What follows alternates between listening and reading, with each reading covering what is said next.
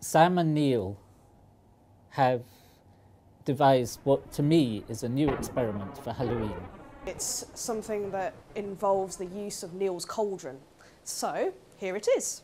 This is a hemispherical analyzer from an old XPS machine. So XPS is X-ray photoelectron spectroscopy. Neil has salvaged this piece of metal and added legs to it. So he's made his own witch's cauldron. And we're going to do a reaction in it that really is going to boil and bubble.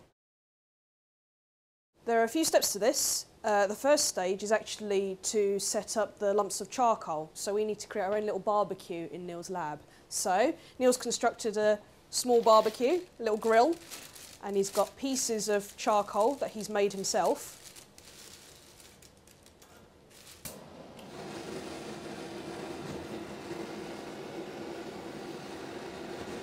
The cauldron is filled with liquid oxygen.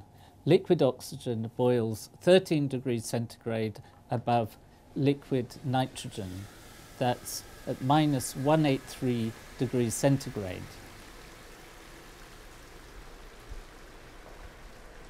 And as always, you can see that the liquid oxygen has a nice slight blue colour to it. And the reason it's dangerous is that it's very concentrated oxygen, and therefore it can make things burn very dramatically. And I was really quite worried about this experiment because I had seen cotton wool reacting with liquid oxygen, and you may have seen it on one of our videos. Poof!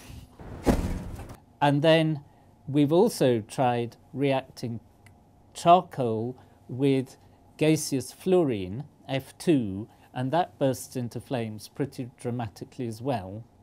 So I was quite worried about what would happen when you dropped red hot charcoal into liquid oxygen. It's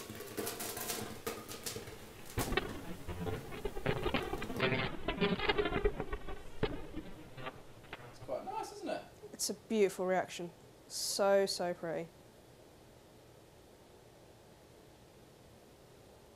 You can actually see that it started out glowing red hot, and then it was kind of orange, and it was getting hotter and hotter as the reaction progressed. And so by the end of it, that small lump of charcoal that remained was actually glowing white hot because it was that hot in there. It's giving out a huge amount of heat. You can see the charcoal is glowing really red hot, so it means that the reaction's going quite fast, but it swims around on the surface almost peacefully. And I think the reason is because the charcoal is so hot, it is not actually in contact with the liquid, but is floating, as it were, on a cushion of oxygen gas. Rather the same thing that happens if you drop water onto a hot metal plate. It runs around, but it vaporizes quite slowly.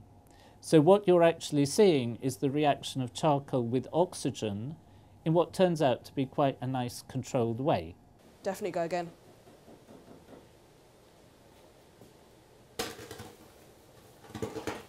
In some ways, it's a much more satisfying reaction than an explosion, because an explosion happens so quickly that even with a high-speed camera you only get a few frames.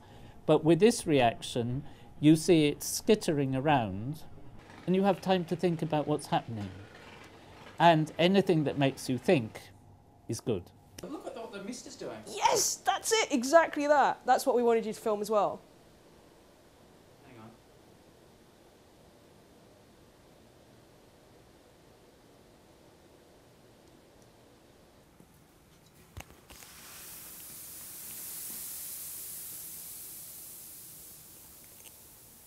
Never get bored with this. Well, I think his cauldron is really rather fun, and it might be quite interesting to try reacting some other things with liquid oxygen or other liquid gases. It'd be quite fun to try filling it with liquid ammonia, but then we'd have to do it in a fume hood, or the whole building would have to be evacuated.